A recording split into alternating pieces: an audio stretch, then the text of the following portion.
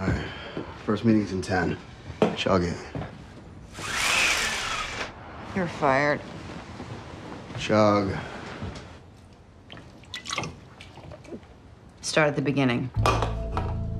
I want to find my son, but they wouldn't tell me who adopted him.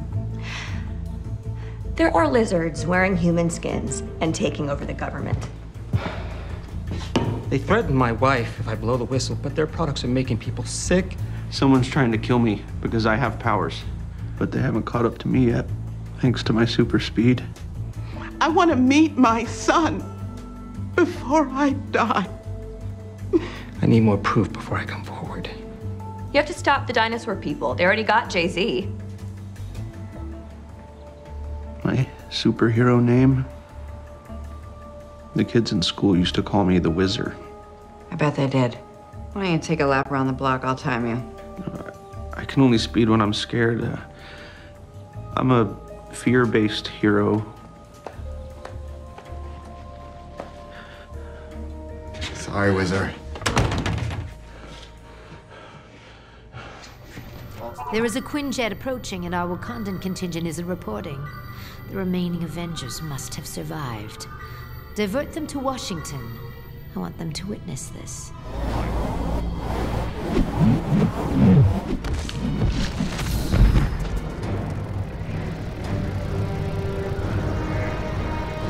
Well, at least we know they're Skrulls, right? Hey everybody, it's Charlie, your friendly neighborhood Jessica Jones, dropping all kinds of Avengers Easter eggs. So this is only going to be for the first episode, just careful for spoilers if you haven't seen it yet. But because these are just Easter eggs, they're not necessarily spoiling anything big from the series, so no worries. If you're finding me for the first time, be sure to subscribe to get all the videos. There's going to be a bunch more Marvel and Infinity War stuff posting in the next couple of days too. So there's really like a couple different things going on here. There's some Secret Invasion, there's some Quicksilver, and then there's the Spider-Man stuff, which sort of tangentially ties in with Secret Invasion because of what happened with those characters in the comics. But given the current state of politics in the United States right now, they probably dropped one of the most meta Easter eggs ever. So this is in the same breath trying to make fun of the current US government and also tip the hat to Skrulls, lizards wearing human skins.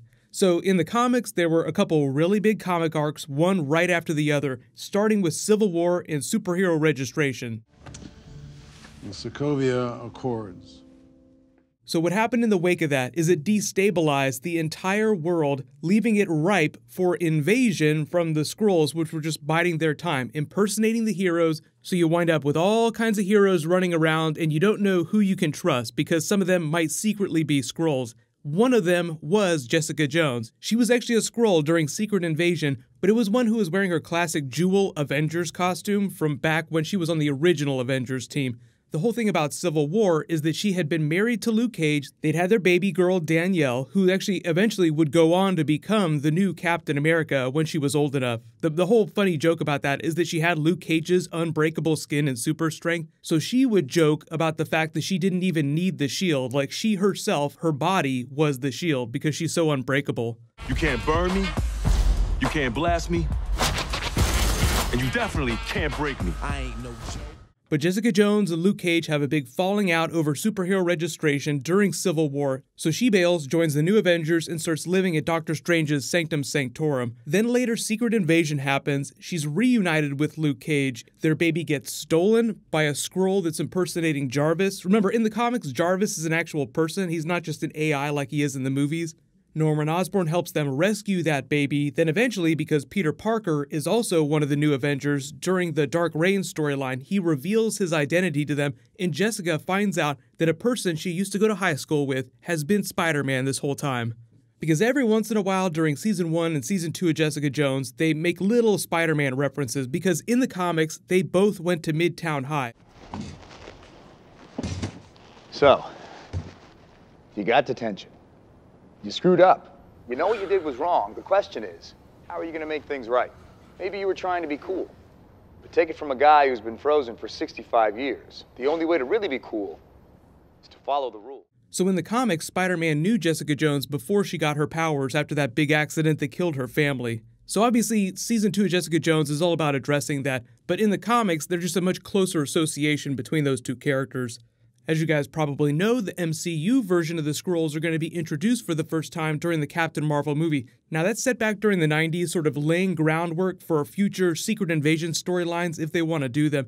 They haven't confirmed any of that, but I wouldn't be surprised if they work in the idea that at least one character that we've been seeing this whole time turns out to be a Skrull. But that's not something that I expect to get any kind of teasers for until we get to the Captain Marvel movie, and that's not going to be till next year.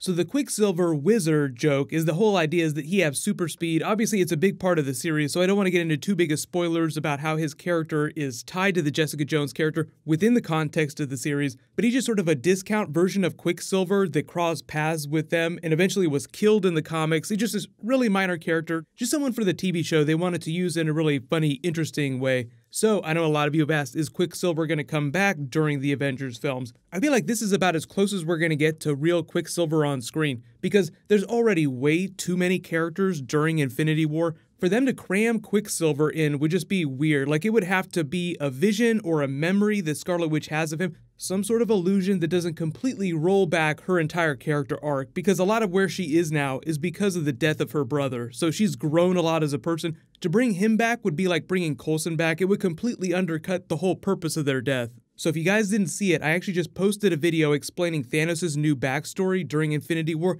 They've changed some of the Infinity Gauntlet story, the reason why he wants to assemble the gauntlet, and why he wants to change the universe. And unsurprisingly, it actually does a really cool job of turning a really cool moment from an earlier film in Guardians of the Galaxy into a much bigger part of Thanos' backstory during Infinity War.